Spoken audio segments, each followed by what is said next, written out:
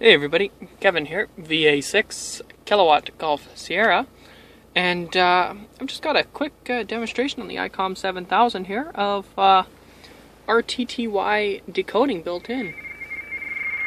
So you can hear it there in the speaker. I'm on 20 meters. And here, let's see if we can zoom in to get a better picture. It's got its own graph thing. I can't remember the actual term for that at the moment. But as you can see here, we got November 8 Lima Juliet, and he's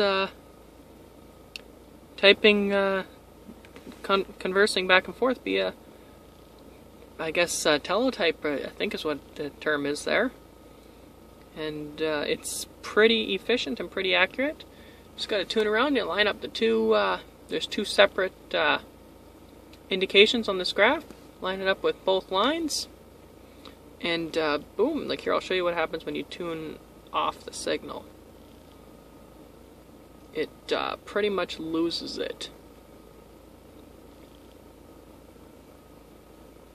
So we'll tune back.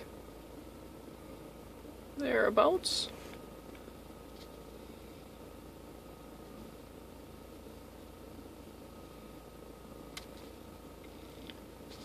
So yeah, it's the first time I've actually ever gotten it working.